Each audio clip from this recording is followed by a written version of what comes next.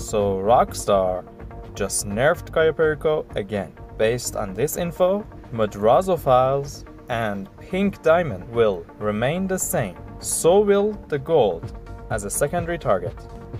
But again, don't worry, you can still make a lot of money this week, as Biker, Bunker, Nightclub Goods all have double production speed. You can also ask Lupe in your cargo warehouse for crates, and it will give you double the goods. If you don't have any businesses, you can play La Vista adversary modes. Pays nicely, it's fun. You can just launch them from pause menu, jobs, Rockstar created jobs, and adversary mode. Best discounts you can enjoy this week are 40% off all offices, bunkers, nightclubs, and biker clubhouses. There is a 50% off discount on Dinka Sugoi. It will cost around 600k. There's also some login unlocks, some clothing to celebrate Moon Festival.